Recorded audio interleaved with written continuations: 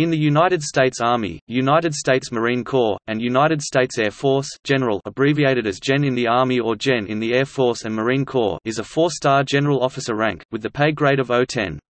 General ranks above Lieutenant General and below General of the Army or General of the Air Force. The Marine Corps does not have an established grade above General.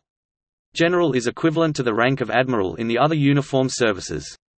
Since the grades of General of the Army and General of the Air Force are reserved for wartime use only, and since the Marine Corps has no 5-star equivalent, the grade of General is currently considered to be the highest appointment an officer can achieve in these three services.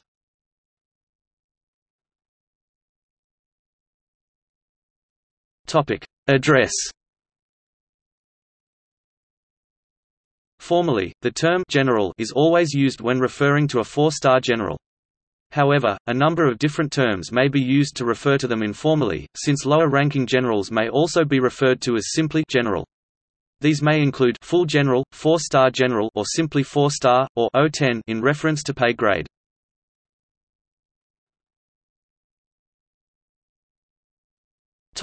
Statutory limits.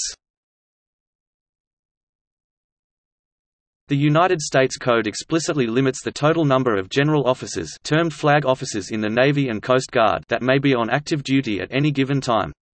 The total number of active duty general officers is capped at 231 for the Army, 62 for the Marine Corps, 198 for the Air Force, and 162 for the Navy. No more than about 25% of a service's active duty general or flag officers may have more than 2 stars, and statute sets the total number of 4-star officers allowed in each service. This is set at 7 4-star Army generals, 9 4-star Air Force generals, 2 4-star Marine generals, and 6 4-star Navy admirals. Several of these slots are reserved by statute. For example, the 2 highest-ranking members of each service, the Service Chief and Deputy Service Chief, are designated as 4-star generals. For the Army, the Chief of Staff and the Vice Chief of Staff are 4-star generals. For the Marine Corps, the Commandant and the Assistant Commandant are both 4-star generals, and for the Air Force, the Chief of Staff and Vice Chief of Staff are 4-star generals. In addition, for the National Guard, the Chief of the National Guard Bureau is a 4-star general under active duty in the Army or Air Force. There are several exceptions to these limits, allowing more than allotted within the statute. A 4-star officer serving as Chairman or Vice Chairman of the Joint Chiefs of Staff. An officer serving as Chief of the National Guard Bureau counts only against his service's 4-star cap. The Commander of a Unified Combatant Command. The Commander of United States Forces Korea. Officers serving in certain intelligence positions, i.e. the Director of the Central Intelligence Agency.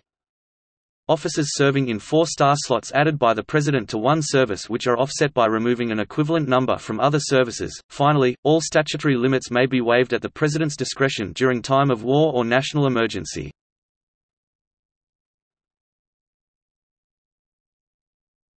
Topic: Appointment and tour length. 4-star grades go hand in hand with the positions of office to which they are linked, so the rank is temporary. The active rank of 4-star general can only be held for so long, though upon retirement, if satisfactory service requirements are met, the general or admiral is normally allowed to hold that rank in retirement, rather than reverting to a lower position, as was formerly usually the case. Their active rank expires with the expiration of their term of office, which is usually set by statute.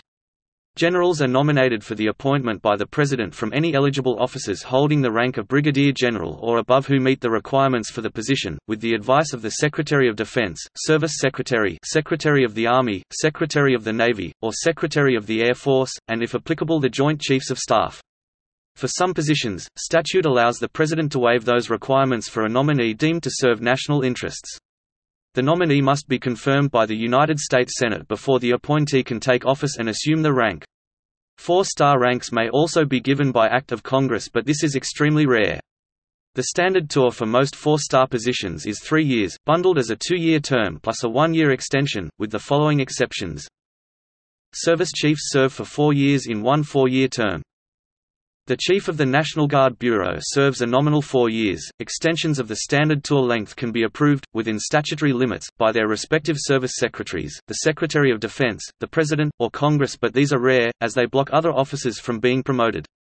Some statutory limits can be waived in times of national emergency or war.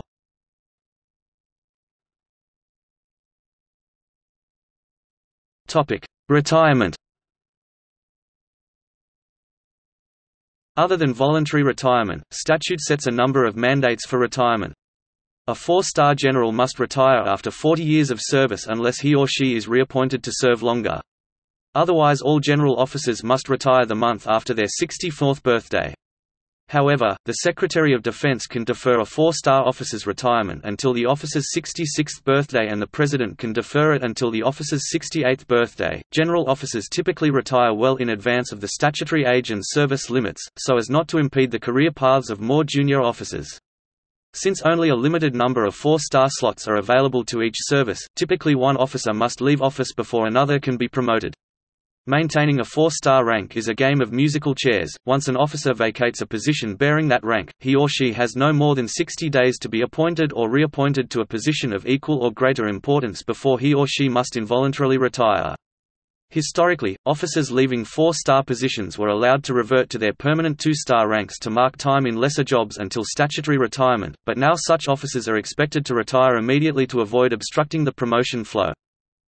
To retire at 4-star grade, an officer must accumulate at least 3 years of satisfactory active duty service in that grade, as certified by the Secretary of Defense.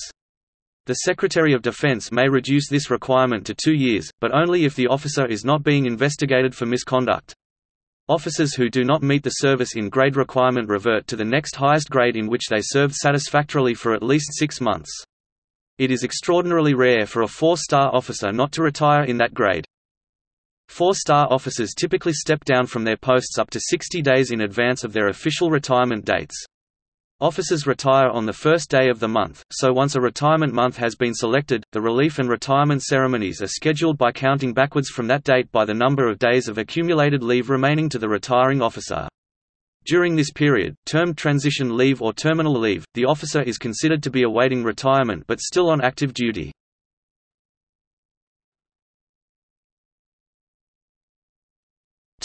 History and origins.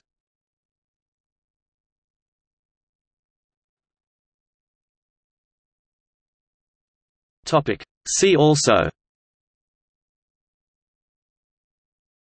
List of active duty United States 4-star officers, List of United States Army 4-star generals, List of United States Marine Corps 4-star generals, List of United States Air Force 4-star generals, List of United States military leaders by rank, United States Army officer rank insignia, United States Marine Corps officer rank insignia, United States Air Force officer rank insignia, Staff military.